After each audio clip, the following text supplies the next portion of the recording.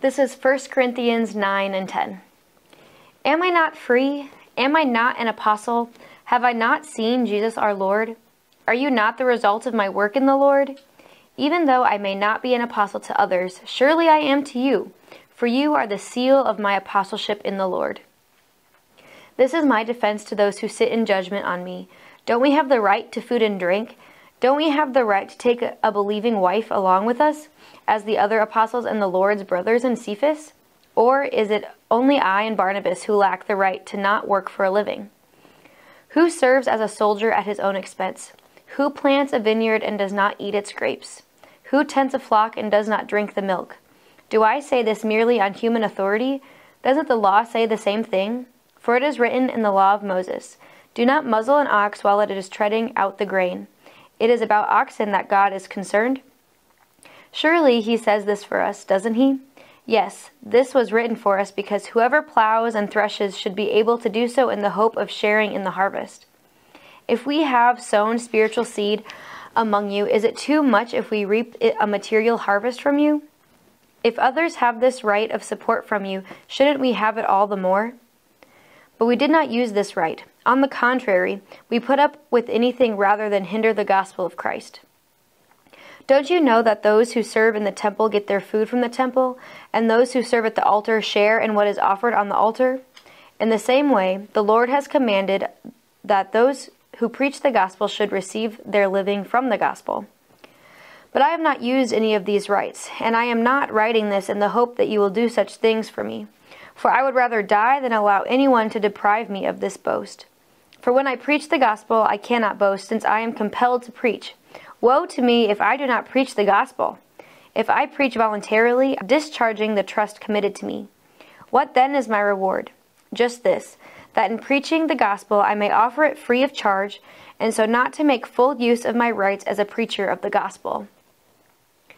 Though I am free and belong to no one, I have made myself a slave to everyone, to win as many as possible.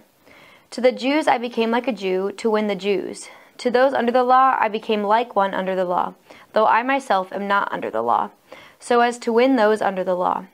To those not having the law I became one not having the law, though I am not free from God's law, but I am under Christ's law, so as to win those not having the law. To the weak I became weak, to win the weak. I have become all things to all people, so that by all possible means I might save some. I do this for the sake of the gospel, that I may share in its blessings. Do you not know that in a race all the runners run, but only one gets the prize? Run in such a way as to get the prize.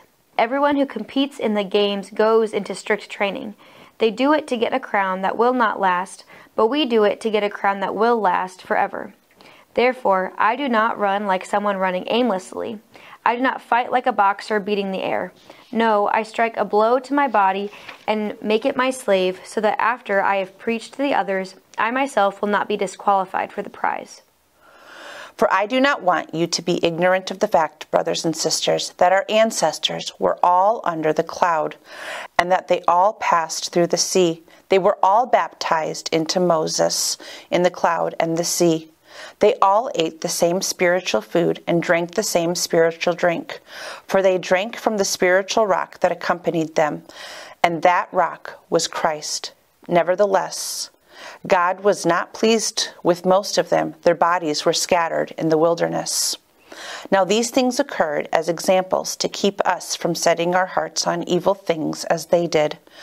Do not be idolaters, as some of them were. As it is written, the people sat down to eat and drink and got up to indulge in revelry. We should not commit sexual immorality, as some of them did, and in one day 23,000 of them died. We should not test Christ, as some of them did, and were killed by snakes. And do not grumble, as some of them did, and were killed by the destroying angel. These things happened to them as examples and were written down as warnings for us, on whom the culmination of the age is coming. So if you think you are standing firm, be careful that you don't fall. No temptation has overtaken you except what is common to mankind, and God is faithful. He will not let you be tempted beyond what you can bear. But when you are tempted, he will also provide a way out so that you can endure it. Therefore, my dear friends, flee from idolatry. I speak to sensible people. Judge for yourselves what I say. Is not the cup of thanksgiving for which we give thanks a participation in the blood of Christ? And is not the bread that we break a participation of the body of Christ? Because there is one loaf, we who are many are one body, for we share the one loaf. Consider the people of Israel. Do not those who eat the sacrifices participate in the altar? Do I mean then that food sacrificed to an idol is anything, or that an idol is anything? No, but sacrifices for pagans are offered to demons, not to God. And I do not want you to be participants with demons. You cannot drink the cup of the Lord and the cup of the demons too.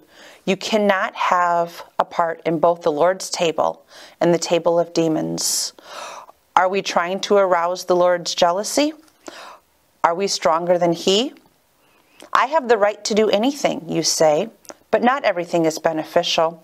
I have the right to do everything, but not everything is constructive. No one should seek their own good, but the good of others.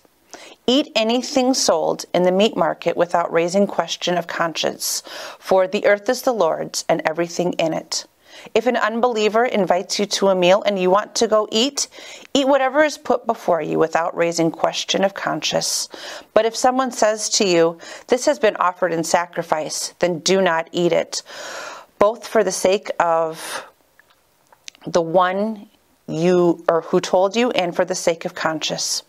I am referring to the other person's conscience, not yours.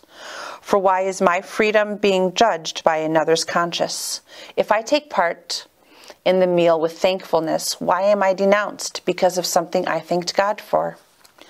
So, whether you eat or drink or whatever you do it all for the glory of God. Do not cause anyone to stumble, whether Jews, Greeks, or the church of God, even as I try to please everyone in every way. For I am not seeking my own good, but the good of many, so that they may be saved.